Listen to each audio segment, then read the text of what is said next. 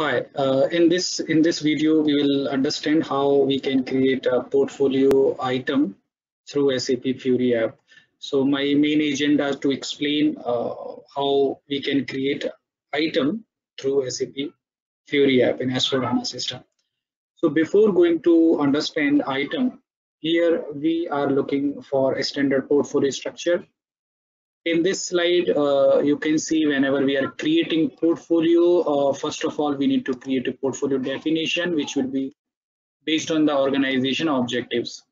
Okay, and to fulfill these objectives, we need to execute some project. Okay, so that is the main agenda to cover by SAP PPM functionalities.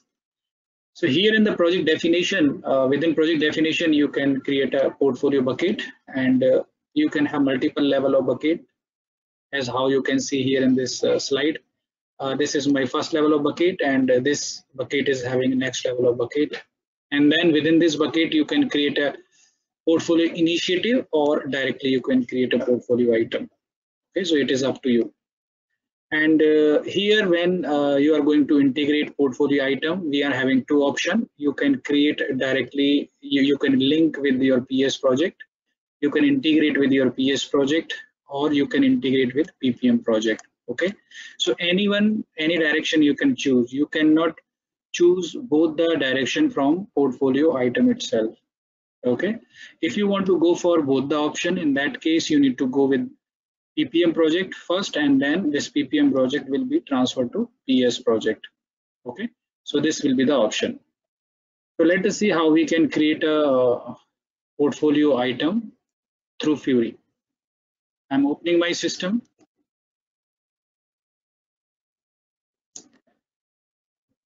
So here in SAP PPM, we are having available Fury apps. You will see all these apps in program management. You will see in program management, and after that we are having another group. Okay, so these are the group available. Okay, we are having program management, we are having project management, we are having project team, project management office, project steering committee. So these are the standard available groups. Okay, and within these group you will have a specific app which you can execute as per your provided authorization. Okay, so if I want to create a portfolio item, here the item will be created by program manager. Okay, and he need to click here on the portfolio item. Okay, so this is the available app which will be used to create a portfolio item. And to create, just click here, double click here. So as of now, I'm in with portfolio. That is my portfolio name, Wipro Limited. Okay, and this my online education. We have created for practice purpose. So if you want to switch your portfolio, you can switch it to new portfolio. So I'm having other portfolios also here. Wipro portfolio, my Wipro Limited, Wipro Technologies, WLB Automobiles, XCC. So these are the available portfolios here. I am selecting the same portfolio, Wipro Limited. You select it and select as is set as default and click on OK. So by default, whenever you are going to create your any object, you will be within this portfolio by default. So I just want to create one portfolio item to execute my project for SAP implementation project, for example. So you come here, you click on create, go to create item, and here select your bucket. Okay, go to IT solution. So you can create your item by selecting item template or item type.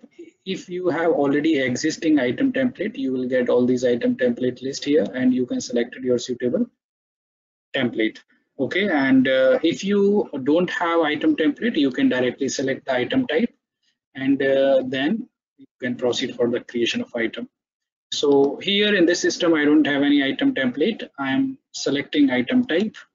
You click here and here consulting project. This is the project. This is the item type which I'm selecting here. Go to continue.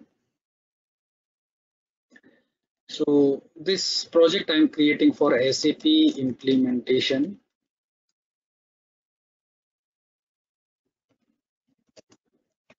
Okay, so in this item you will have tabs and sub tabs. Here the overview, documents and notes and miscellaneous, these are the tabs. And within overview we are having general information, additional information, classification, financial information, capacity information, custom long text field. These are all sub tab. Okay, so specific tabs are having different areas. Okay, so this key information is one of area, and which is having the different fields, that is name, ID, status, type, project management, template, priority. All these are the field which are available within area key information, or you can say screen group also.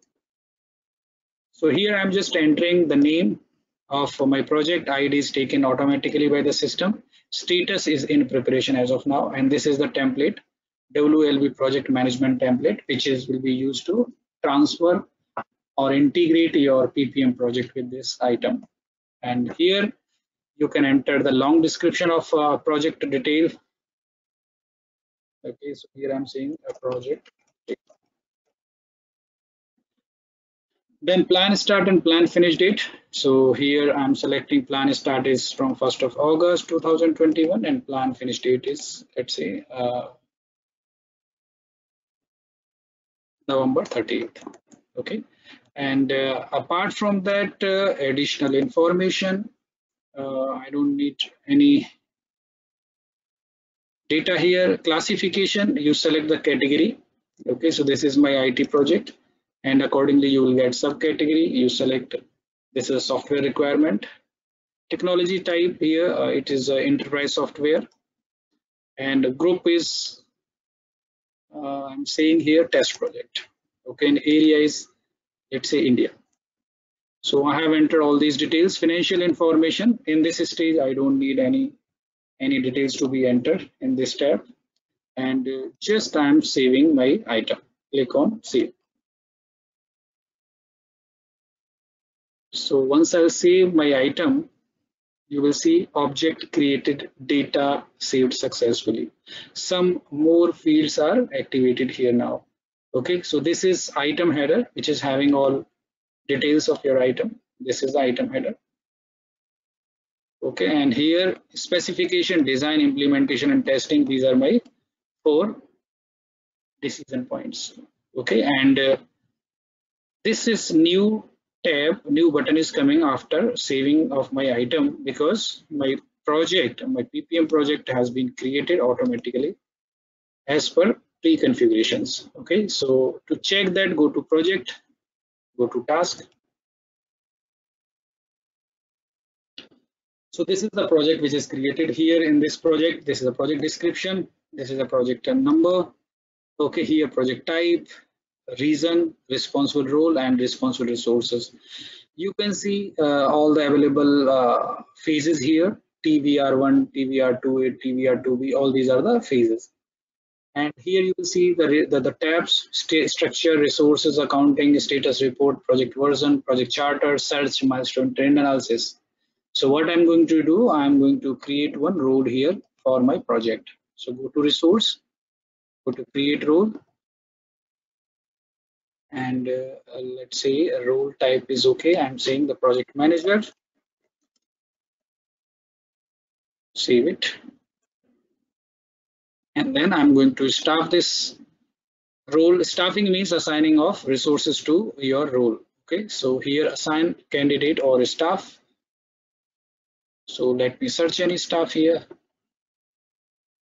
User, okay, so I'm searching based on selections parameter here, resources.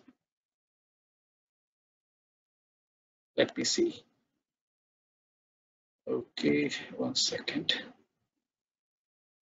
Employee role, I'll go with the employee role.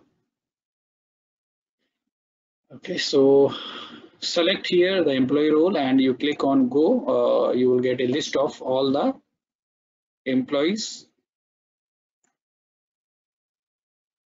Yeah, so I will, or you can search by name also. So name by, like, let me search with my name. So this will take you here in item. Okay, so item is created, you save it, and you can check your available item here in your Fury app. So to see that, come back here to your initial screen. So if you want to see your assigned item, you go with this app, my portfolio item. You double click here. So these are the two items which have been assigned to me. Okay. So these are the all item, active items. You can see active proposals, active escalations, and inactive item. Okay. So this is the way how you can create your item in SAP PPM through Fury app. Okay. So thank you.